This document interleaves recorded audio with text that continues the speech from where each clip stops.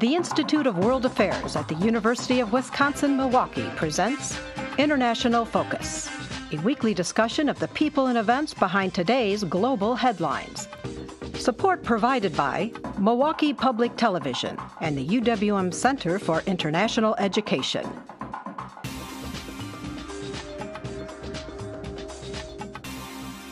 Now here's your host, Rob Ricigliano. Welcome to International Focus. Our topic today, reshaping nuclear policy.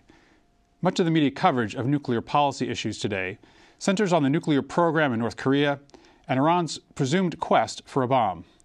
In the months ahead, however, U.S. policymakers will face historic decisions about our own atomic arsenal. With a changing security environment and the price tag for nuclear weapons and related programs projected at over $640 billion over the next 10 years, some have suggested it's time to rethink America's nuclear policy. To help us explore the nuclear debate facing the second Obama administration, we're pleased to be joined by one of our nation's leading authorities on nuclear policy. Joseph Cirincione is president of Ploughshares Fund, a public foundation supporting non-proliferation and the elimination of nuclear weapons.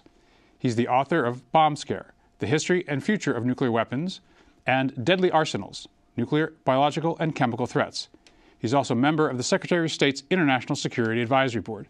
Joe, welcome back to International Focus. Thank you, Rob. Pleasure to be here. Well, Joe, I know you've obviously been around these issues for a long time. You've probably seen all the angles. You've seen the trends come and go.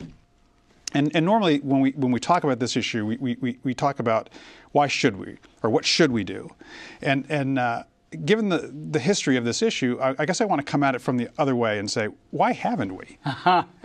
Yes. What is it that's really standing in our way? And are we really at a moment we might be seeing a different kind of traction, a different kind of momentum here than we have in the past? What do you see as one of the key issues about why we haven't made more progress on the nuclear issue? Great question. Great way to talk about this. I have to give a disclaimer right away, though. Even though I'm on the Secretary of State's International Security Advisory Board, I do not speak for the Secretary of the State Department. The views I express here are strictly my own. So I think you have contending forces right now on propping up the nuclear arsenal. It's a vestige of the Cold War. Soviet Union disappeared 20 years ago, and still both the United States and Russia have in the vicinity of 5,000 weapons in their active stockpile, plus a couple thousand more held in reserve. We have 2,000 weapons on missiles ready to launch at a moment's notice. The Russians have the same. Still basically the Cold War posture. So why? What keeps this going? I think there's several factors. One is ideology. So there are some who believe that these are essential weapons that we need in a dangerous world. So even though you have threats from, say, North Korea or Iran, North Korea has maybe 6 nuclear weapons, Iran doesn't have any, and these countries have thousands, still that insecurity tends to prop up the maintenance of a large arsenal. Generational, Joe? I mean, is that... Increasingly it is, and it's interesting. So you see even in the debate over Senator Chuck Hagel's nomination, you see it's more the older politicians who are making this argument, and the younger politicians are standing a little apart from it. So this ideological argument is losing saliency in today's world. The second reason is political. I would say if we had a Republican president right now, we would have a smaller nuclear arsenal. Well, I think this is a really interesting thing about the Obama administration is those that would argue on the political side that it's a Democrat could never make significant reductions because they'll just play into, hey, Democrats, you're soft on defense. Right. And historically, Republicans have attacked Democrats for being weak on defense, and Democrats have attacked Republicans for gutting Social Security. So these are traditional lines of attack. So any defense issue becomes a spear in this attack, whether it's Benghazi or an arms control agreement. It's all becomes very partisan in today's atmosphere. It's very hard, even though Republicans have done exactly what Obama is proposing: deep reductions, negotiations with the Russians, talk to the North Koreans, make unilateral reductions even. George W. Bush, George H.W. Bush, both made massive unilateral reductions in the nuclear arsenal. They weren't attacked for doing it because the Democrats supported it. Right. Republicans went along. When it's a Democratic president, you see the politics come into play. And the final reason, I think, is jobs. This, at its root, is still a jobs and contracts program. So you have 3 ICBM bases, intercontinental ballistic missile bases, spread out over 5 states. They have 450 ICBMs. This is a Cold War force. It's a Cold War weapon. What requires you to have 450 ICBMs in today's world? Well, nothing, really. Could you do with 300? Could you do it 150? Yes, but to do that, you got to close some of those bases. The states don't want the bases closed. Groton up in New London wants to keep building submarines. Bomber bases want to keep the bombers there. So you see this really becomes a jobs and contracts issue. All 3 of those things, ideology, politics, jobs and contracts, prop up a nuclear force that is really obsolete in the 21st century. If we're talking about ideology, jobs, and politics, maybe we can start to look at what are some of the cracks in the foundation. In other words, are we starting to see signs that tides are turning? We're hitting tipping points maybe on one or more of those issues. So we talked a little bit about the ideology piece. Maybe you can just to cover that off a bit, so that you have now a public that is where people are now coming into their 20s have grown up in the Osama bin Laden era and the post 9/11 era, and they're not hiding under their desks and nuclear drills anymore. What's the impact of that shift? Not just the shift of the older politicians, but also the shift of the public. Well, in fact, when you poll the public is overwhelmingly in favor of eliminating nuclear weapons, eliminating them. You get 70% saying no country should have these, including us. And then you get higher numbers for sharp reductions. When you tell people how many weapons we have, that we have 5,000 hydrogen bombs, overwhelmingly the public wants to get rid of them. And the younger demographic, the younger part of that, the 18 to 34, they're more in favor than the older population. So you do see that.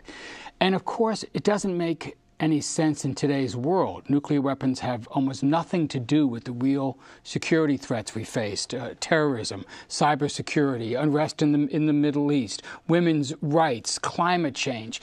There's nothing that we're actually dealing with that requires at least the size of the nuclear arsenal. I would argue any nuclear weapons, but you could certainly do more, do it less with fewer nuclear weapons. Still, that might be compensated by the inertia, the bureaucratic inertia that keeps it alive, if it weren't for one thing, which is the budget crisis. We are now in a fiscal crisis in this country. We're in a budget crisis. The government budget is coming down. The defense budget is coming down. We doubled the defense budget over the last 10 years since 9/11. People don't realize how much the budget grew. When you say double, give us a sense of absolute dollars. Well, so it's about 450 It's about billion? It's about $540 billion a year now. That's almost double what it was before 9/11, just for the Pentagon budget. Plus, you then roll in Department of Energy, nuclear, which does most of the nuclear weapons, veterans benefits. All told, we spend about $700 billion a year on the military, which is a whole lot of money. That's coming down. When it comes down, now the Joint Chiefs have to make choices. In an expanding pie, everybody can have a slice. Now you have to choose, and when the Joint Chiefs are asked to choose, they don't choose nuclear. They want tanks and planes and ships, things that deal with the real threats that they have. And this is causing now pressure on the nuclear budget. You mentioned in the opening, we're set to spend $640 billion on the next 10 years on nuclear weapons and related programs. Missile defense programs alone are going to cost $100 billion. And this is just the beginning. And here's the real fiscal crunch that's going to cause politicians to step back and take a look. It's that over the next 2 to 4 years, we're going to be making 50-year decisions whether we're going to replace the existing triad of missiles, submarines, and bombers, all of which are aging, reaching the end of their operational life in the next decade. Do we replace that with a whole new generation that would last for 50 years? To do that, you're talking hundreds and hundreds of billions of dollars. Is that where you want to put your money? Joe, when you've talked to people on Capitol Hill, and you're encountering any of these three objections, either the political arguments or the ideological arguments, sort of security policy arguments, or the jobs and economics type argument, what do you hear is the primary drivers from folks on Capitol Hill? Well, so there's camps on Capitol Hill, so that it breaks up. One of the interesting things you're seeing now, and you've seen commenters talk about this, is that in the conservative camp, there's a split between the defense hawks and the budget hawks. So the Tea Party people are much more concerned about government spending, including military spending, and about deficits, where the defense hawks want to keep a large military, want to increase defense spending. So in that defense hawk camp, there'll be nuclear hawks. So the Heritage Foundation, a very conservative foundation, they want to increase the number of nuclear weapons we have. We have about 1,700 operational strategic warheads right now, long-range weapons. They want to increase that to 3,000. Almost double. That's definitely a minority. And when that conservative view hits this other conservative view that says, well, who's going to pay for that? It turns out the budget hawks are now starting to win that argument. And then that's amplified by the Democrats in Congress are all now on board with rationalizing the nuclear force and finding budget savings there. So Carl Levin, the chairman of the Senate Armed Services Committee, says the nuclear budget is ripe for cuts. We have far more weapons than we need. Adam Smith, the ranking Democrat on the House Armed Services Committee, after the President's State of the Union address, where he talked about nuclear policy, he said we can maintain our security at lower levels and reap major budget savings. So everybody's out looking for that $1 billion, $10 billion, $100 billion that they can shave from the budget. Nuclear weapons are an obvious place to look. We've got just a minute before the break, John. I wonder if this is sort of a maybe more kind of an inside baseball kind of question, but what's the role of Congress? I mean, in other words, we've seen more and more being done by the Obama administration through executive order on key issues like guns and other things. What room is there for this to be done by the White House directly, or must it all go through Congress? That is a really interesting question, and that is going to be a key issue over the next couple of months. And it's one of the reasons you saw so much criticism of Chuck Hagel for his positions. This man who was about to be Secretary of Defense, he's in favor of cutting the nuclear budget. He was accused of unilateral disarmament, not his position. We're not going to give these things away while other people have them. But he is in favor of considering unilateral reduction, having the executive branch, the president, just cut the force. That you heard the conservatives in the Senate Armed Services Committee giving a shot across the bow, warning him not to do that. The executive can do this if they want, and it's a political battle between the Congress and the executive branch whether they will. We're going to take a break. We'll be back in just a moment on International Focus. And when we come back, Joe, I want to come back to the jobs question and see if there's some traction on that as well. We'll be back in just a moment on International Focus. The Institute of World Affairs presents our community with a range of public programs relating to global issues, U.S. foreign policy, and the world economy. For more information about the Institute of World Affairs, call 414-229-3220 or visit our website at www.iwa.uwm.edu.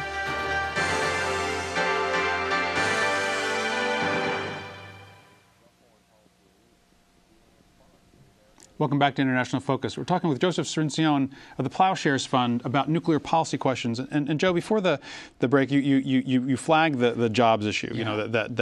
We're talking about contracts to produce nuclear components and new generations of nuclear weapons to maintain bases, and that's a big chunk, and it has an economic impact as well.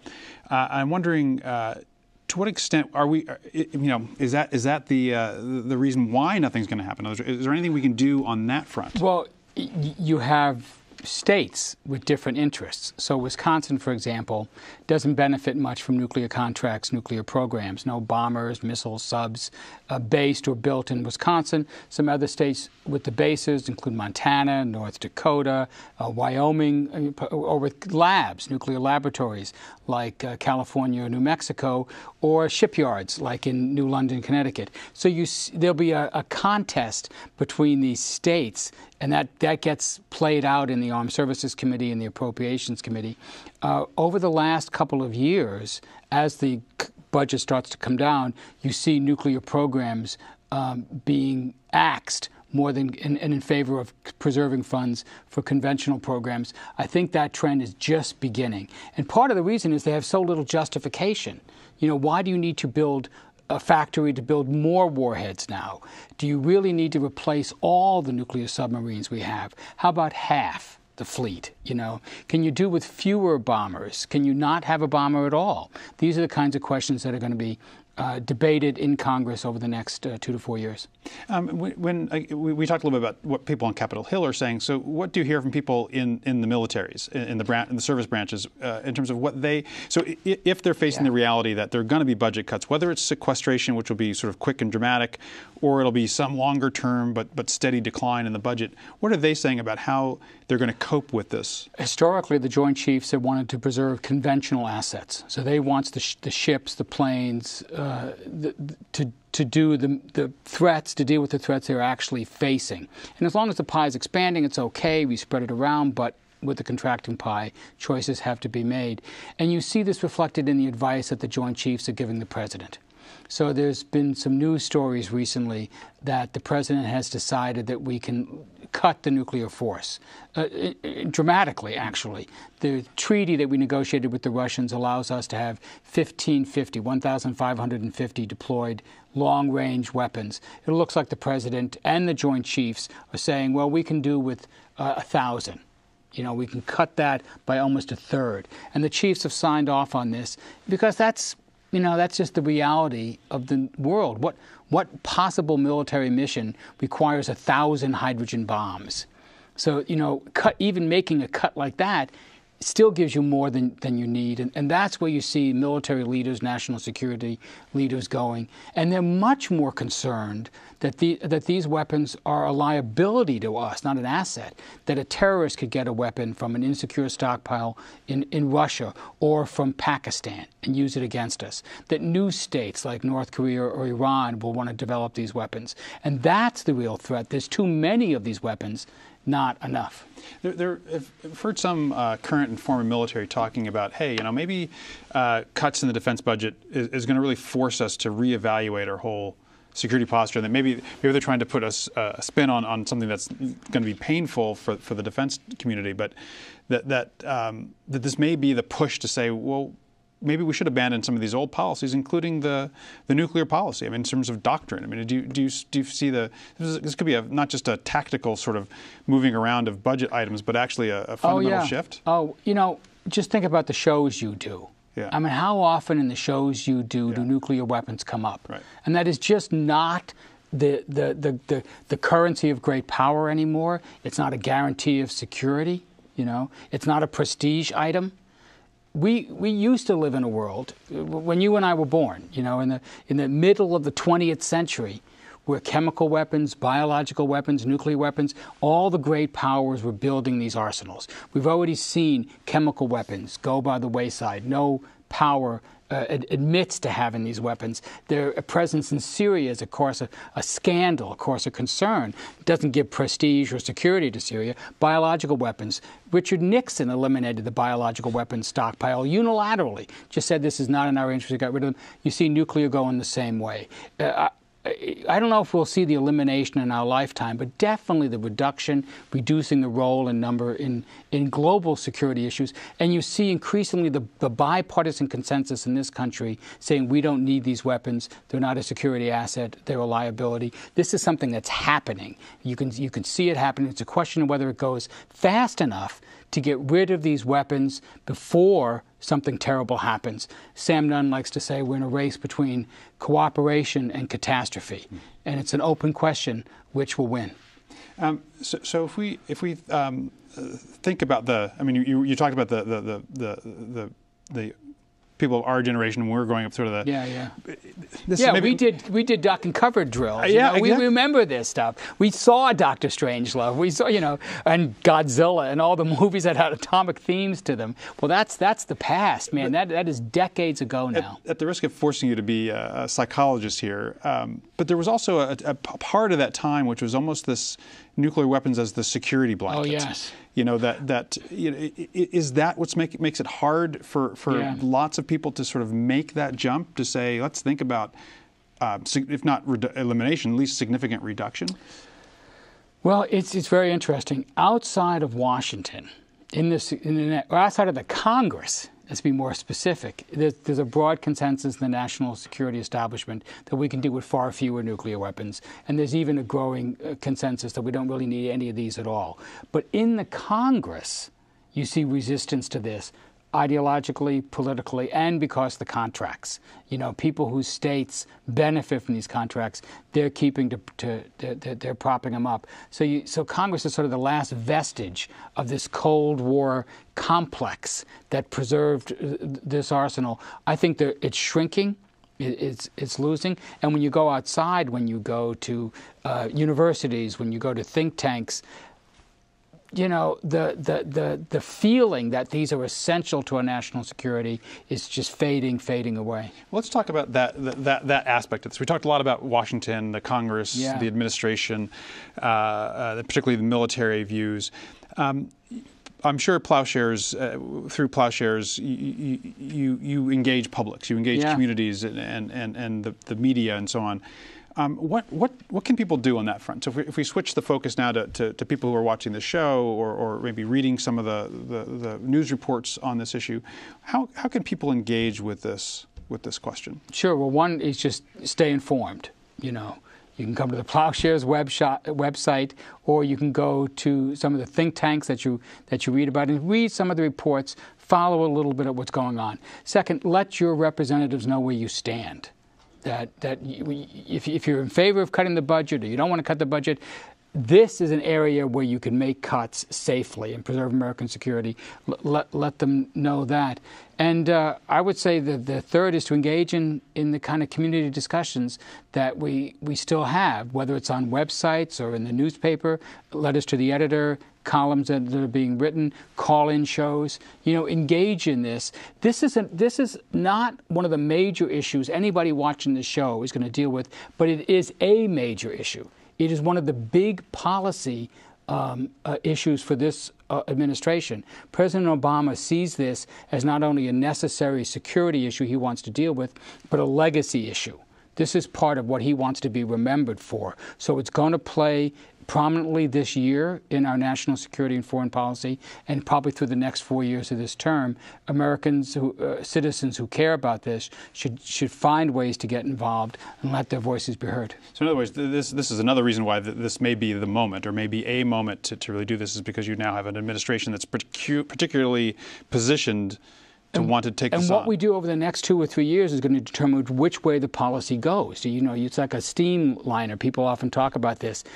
National security, you turn it in a certain direction, and that's what you have to do. And for some of your viewers, they may want to support some of the groups that are doing this work. Ploughshares Fund raises money, and we find the best people with the smartest ideas, and we give them grants to help them do their work.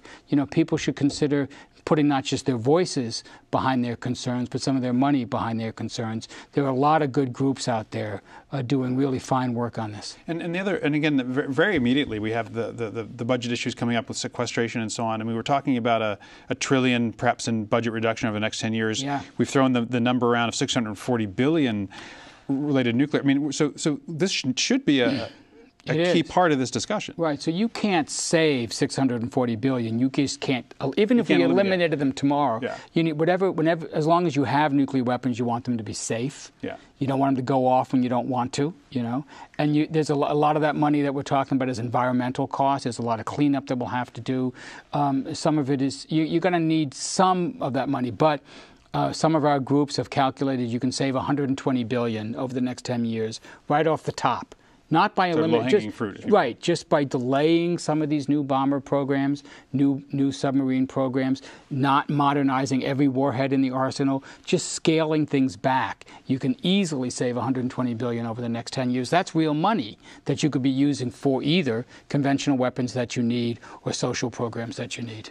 So this is a real fight. There's real stakes at this. It's not just ideological. It's not just, beyond your thinking. It's an obscure debate. We're talking money here and who gets it. So so immediately, if we direct people to the Ploughshares website, other things that they can do, be in touch with the members of Congress, writing to the president. I mean, we've got about a minute left, Joe. What are the key moments over the next few years? What are we looking at time frame wise? There's budget debates. There's political debates over whether the president gets to put in place the nominees that he wants. When the president announces that he's going to reduce the nuclear arsenal, he's going to get attacked for it. People have to stand up and defend the kind of views, if they support them, that the president has. So you want to be heard. You want to, have your voice heard. And just saying that, politicians are a very timid lot.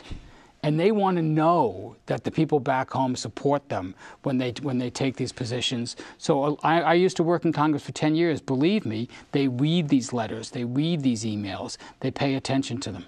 Great. Joe Cirincione, Ploughshares Fund, thank you very much for being back with us in International Focus and talking nuclear policy. To our viewers, we'll see you next week on International Focus. Great.